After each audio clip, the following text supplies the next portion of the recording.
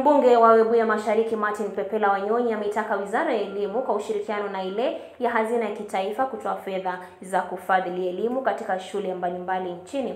Wanyonyi amesema kuwa shughuli nyingi katika shule hizo zimekwama kutokana na ukosefu wa fedha. Mwanahabari wetu anatuarifu. Akizungumza baada ya kutoa hundi ya shilingi milioni 80 kufadhili maendeleo katika shule mbalimbali eneo hilo, Mbunge wa Webuye Mashariki Pepela Wanyonyi amesema kuwa walimu wakuu wanapitia hali ngumu kuendesha shule zao kutokana na ukosefu wa fedha, huku akiitaka serikali kupitia wizara hizo mbili za elimu na hazina ya kimataifa kutuma fedha hizo kwa wakati. To release 80 million to develop various schools within our constituency, because we made a commitment to create the necessary environment for our learners to be able to excel in their exams and in their education. So today we are releasing funds and appealing to our PMCs, to our head teachers and principals and other players to ensure that this money is put into good use, that this money is utilized as envisioned within our constitution.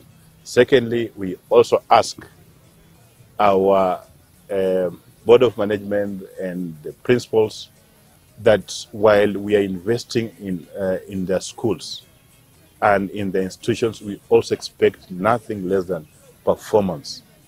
That this investment must translate into good performance from their respective schools. And we will continue supporting them to ensure that all of us turn around our academic standards within our constitution. Wanyonyi hata hivyo amezitaka bodi simamizi za shule hizo pamoja na walimu wakuu kuhakikisha kuwa fedha hizo zinatumika vyema kuimarisha viwango vya elimu eneo hilo.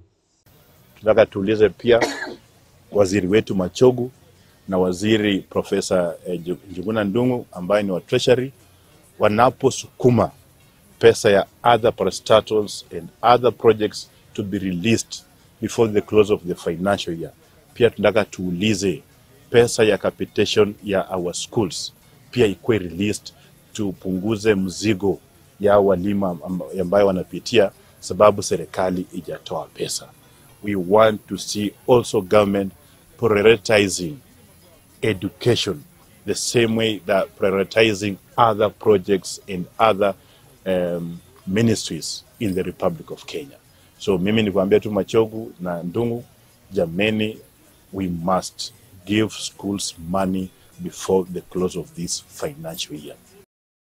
Kwa upande wake mwenyekiti wa walimu wakuu wa shule za upili eneo hilo, Agri Ligame, na katibu wa Nati Bungoma Mashariki, wakiwataka wazazi kuwajibika katika malezi na elimu ya wanao ili wakaweze kuafikia malengo yao maishani. I also want to take this opportunity to urge the board members who are here, when they go back, let them tell the parents to be responsible. They take responsibility of their children. Let them not neglect the children and then hand over the children to the member of parliament and then to the government. They have a role to play in that particular area. We also urge the public works. The member of parliament gives out money. Supervision is done by the public works. They are the ones on the technical bench. They know what should be done. They know what the contractor should do. Let them also not write payments for the contractors when work has not been done very well. We are relying on them for any good work to be done in this particular constituency. And I want to take this opportunity on behalf of all the principals and even head teachers of our sub-county to thank Mheshimiwa Pepela and the NGCDF for the launch that we have seen this morning. This constituency has received Kenya shillings 80 million for development projects. Nikiripotia runinga Tandao, jina langu ni Derek Wanjala.